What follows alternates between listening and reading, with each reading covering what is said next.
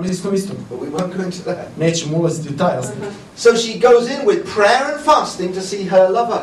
I ona pristupa postu i molitvi prije odlaska svome mužu. Now, if I was in crisis, Da sam ja u krizi and I thought that somebody could help me, i da mislim da postoji neko ko mi može pomoći, I'd run to them and say, I need your help, I need your ja help. bi mu otrčao, rekao, treba mi tvoja pomoć, treba mi tvoja Here's the pomoć, problem. pomozi mi, evo problema.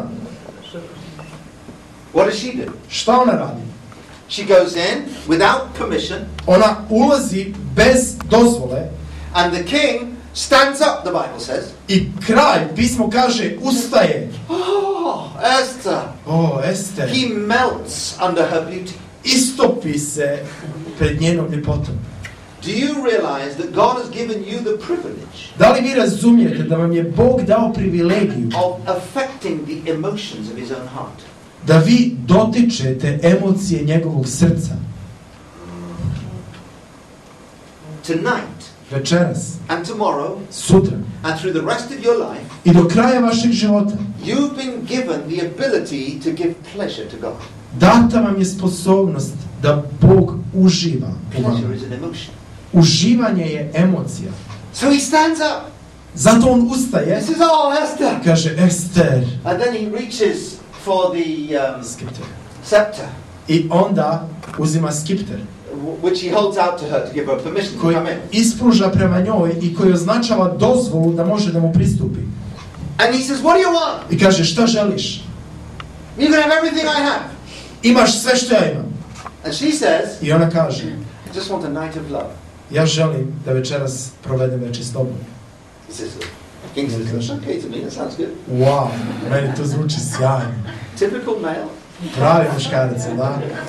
And the second night, I drugo već. what can I do for you? Šta mogu učiniti za He's not tebe? that stupid, she's after something, I know it. Ona nije glupa, a ona ima cilj. Znam ja to. Another night of love. Želim još jednu noć ljubavi s tobom. So she focuses on intimacy first. I ona stoga se pre svega fokusira na intimnost. And then she comes to the intercession. I stoga dolazi do zastupanja. So the church is a Crkva bride je nevjesta crying out to the lover. koja vapi svom ljubljenome. So in this church, if you want intercession to be effective, U ovoj crkvi, ako želite da zastupanje bude efektivno, we need first of all a revelation that God loves us and that we're the favorite. prije svega nam je potrebno otkrivenje da nas Gospod ljubi i da smo mi njegovi miljenici. You can come to a God like that with confidence. Možeš doći takvom Bogu sa pouzdanjem. He loves me. On me ljubi. My wife has no problem coming to me asking me for money to buy a new pair of shoes. Moja žena nema problem da dođe meni i da me zamoli, da mi traži novac da kupi nove cipele. She kisses me first, Prvo me poljubi, and then she reaches round for my back pocket. a onda ruku stavi u moj zadnji džep. Not really. Pa ne baš tako. So, Dakle, I'm going to finish with this now. završit ću sa ovim sada. The fourth characteristic of the forerunner. Četvrta karakteristika glasnika. Number one is a violent spirit. Prva je silovit duh. Number two was what? Druga je bila šta? Radical. Radikalna. Number three was what? Treće je Tender hearts. nježno srce, osjetljivo Number srce. four Broj 4 is a passionate enjoyment of Jesus. je strastveno uživanje u Isusu. Do you remember when John the Baptist was still in his mother's womb? Sjećate se kada je Ivan Krstitelj još uvijek bio u utrobi svoje majke? His mother went down to meet, well no, actually Mary went down to meet his mother. I onda je Marija otišla da posjeti Elizabetu, njegovu majku. So here's Mary, Tu je Marija And here's Elizabeth. i Elizabeta. Now Elizabeth's bigger than Mary. Sad jel da, Elizabeta ima veći stomak od Marije. And Mary goes down to meet Elizabeth. I Marija ode da posjeti They Elizabetu. both are pregnant with miracle babies. I obje su trudne sa čudesno začetim And in bebama. Luke chapter 1, I u Luki as 1, Mary greets Elizabeth, kako Marija pozdravlja Elizabetu. hi Elizabeth! Zdravo Elizabeta! Elizabeth says, I think my waters are broken. The baby leaped in my womb. Beba je poskočila u mojoj utrobi. That's John the Baptist. To je Ivan Krstitelj. That's the forerunner. On je glasnik. Meeting Jesus. Već unaprijed se radi Isusom, susreće ga. And the Bible says he was filled with the Holy Spirit. Kaže da ona bila ispunjena Duhom Svetim. Because he heard Jesus in the womb. Čuje Isusa u utrobi. Hi Jesus! Ej, zdravo Isuse! I'm coming out before you! Ja ću izaći prije tebe. And I'm going to prepare the way for you! Ja ću ti pripremiti put.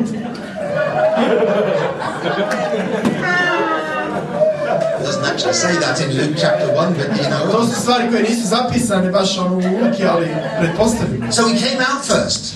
Prvi je rođen. He started his ministry first. Prvi je započeo službu. He was baptized first. Prvi je kršten. And he was martyred first. I prvi je ubijen. He prepared the way. Ali je pripremio put. He was a forerunner. Bio je glasnik. But he passionately loved Jesus. Ali je strastveno ljubio Isusa. Now in Luke chapter 3 verse 28 and U verse Luki 29. 3, 28 i 29. No, in John chapter 3. Okay, Ivan 3. John 3:28. Ivan 3:28. John describes the nature of his relationship to Jesus. Ivan opisuje prirodu svog odnosa sa Isusom. He says, I am a friend of the bridegroom. On kaže, ja sam ženikov prijatelj. So his relationship with Jesus, John describes as the forerunner. Ivan kao glasnik opisuje svoj odnos sa Isusom. It's like a bride and a bridegroom. Kao nevjesta i ženik. Hang in there, man. Muškarci, sačekajte. Hold the flower. Držite cvijet u ruci. So the nature of a bride and a bridegroom's love is passionate. Priroda ljubavi između nevjeste i ženika je kakva? Strastvena. It's got many different facets to it. Ima mnogo različitih strana. One of the facets of this love. Jedna od strana te ljubavi. God offers this kind of love to you. Jeste da Bog tu vrstu ljubavi nudi tebi. Christianity is about a supernatural impartation of the love of God in your heart. Kršćanstvo se tiče nadprirodnog usađivanja Božje ljubavi u tvoje srce. And there are three illustrations in the Song of Songs, which is the book about romance. I postoje 3 primjera u pjesmi nad pjesmama koja je pjesma o ljubavi. The first one comes, he says, there's no sacrifice in love. Prva ilustracija kaže, nema žrtve u ljubavi. In chapter 8, verse 7. U 8. poglavlju u 7. stihu. It gives an illustration about a wealthy man who had a big house. Govori o bogatom čovjeku koji ima veliku kuću. And he sells the house. I prodaje kuću. And gives the money away. I daje novac. And then somebody comes to him and says, oh, how generous you are. I onda mu neko dolazi i kaže, kako si ti darežljiv. And he was angry. I on se naljuti. Don't puff me up. Nemoj ti sad tu meni nešto da podilaziš, da me poštuješ. I did this for love. Ja sam to učinio iz ljubavi. Imagine my daughter had cancer. Recimo, moja kći ima rak. And imagine we had a big house. I recimo da ja imam ogromnu kuću. And we sell the house and we pay for the surgery. I prodamo kuću i platimo za operaciju. And she's saved from the cancer. I ona bude ozdravljenja. And then you come to me and you say, oh, how wonderful, you sacrificed all that money. Kako si ti dobar čovjek, sav taj novac si dao. I said, what, you don't understand. Ti nisi normalan. That wasn't a sacrifice. Ne razumiješ, to nije uopšte bila žrtva. And so there is a love that God offers us. Postoji dakle ljubav koju nam Bog nudi. And there's no sacrifice in it. I u njoj nema žrtve. How many times have you felt, oh, I've got to sacrifice to follow Jesus? Koliko se puta osjetio da kažeš, moram žrtvovati da better go to church again this morning. Opet jutros u crkvu. Oh, here we go.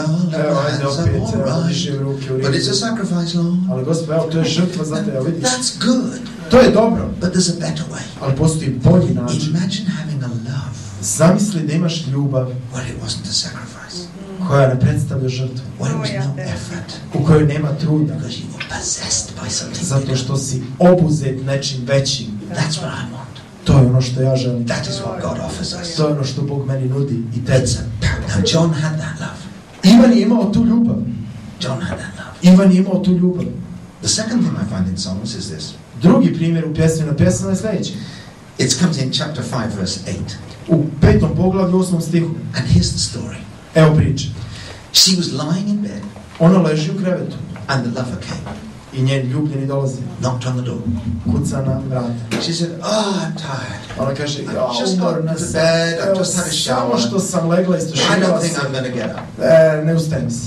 And so the lover goes away. I onda njen ljubljeni odlazi. And then she suddenly realizes, oh, I ona what have I shvata, done? wow, šta sam uradio? So she runs to the door, Istrči na vrata, and she puts her hand on the handle, and she opens the door, and he's stavi ruku gone. na kvaku, otvori, njega više nema. And then she smells his perfume on I her onda hand.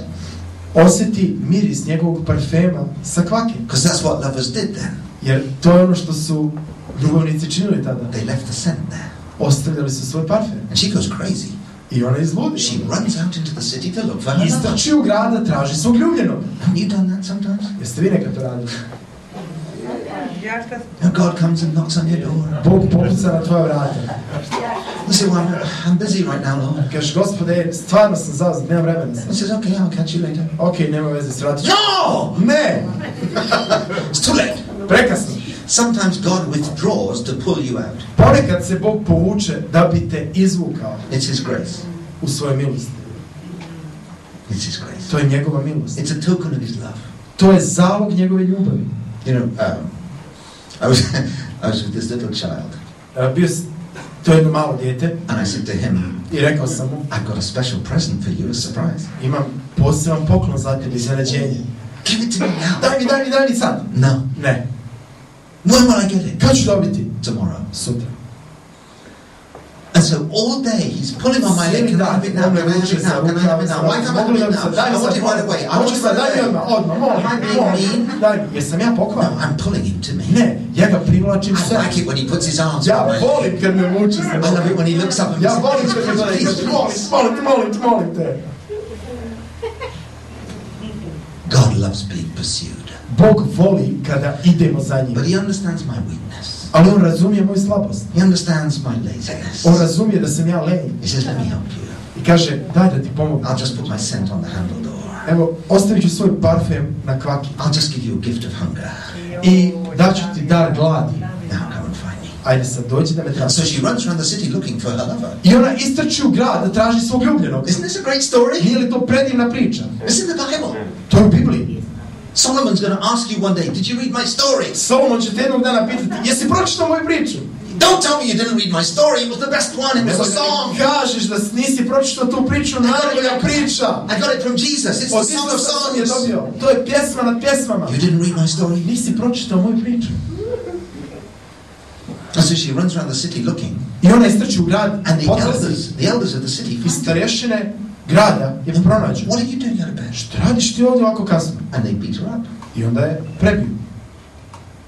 Ever been beaten up by elders in the church? Jesu vas starješine u crkvi nekad prebile? Not in this one, I'm sure. U ovoj crkvi nadam se da nisi. I've been beaten up. Ja sam bivao prebijen.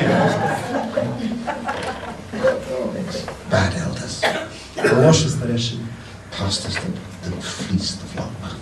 Pastori koji šišaju stada. Cut all the wool off you and then cut your skin as well. Ošišaju ti svu vunu i onda ti još i kožu iseku. She's all battered and bruised. I sad ona sva tako izudarana, And towards the end, in verse 9 of Song of Songs chapter 5, pred kraj poglavlja 9. stih 5. glave, she meets some of her girlfriends. ona sretne neke svoje drugarice. Now, because of her lover, she's just been beaten up. Zbog svog ljubljenog je upravo dobila batinju. And she says to them, I ona im kaže, have you seen my lover? jeste vidjeli mog ljubljenog? They say, no. A kažu, ne. Well, if you see him, Ako ga vidite, give him a message. prenesite mu poruku. Tell him, Recite mu I'm sick with love. da sam bolesna od ljubavi. See, when I got beaten up by the church, Kada je mene crkva prebila, I said, well, that's it then. ja sam rekao, I'm not tako going to znači, love you anymore. tako znači, ja tebe više neću I'm dovoljiti. disillusioned. I'm discouraged. Ja sam razočaran, ja sam I'm beskrivljen, indignant. I'm offended.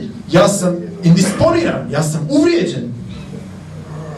And her attitude staggers her girlfriends.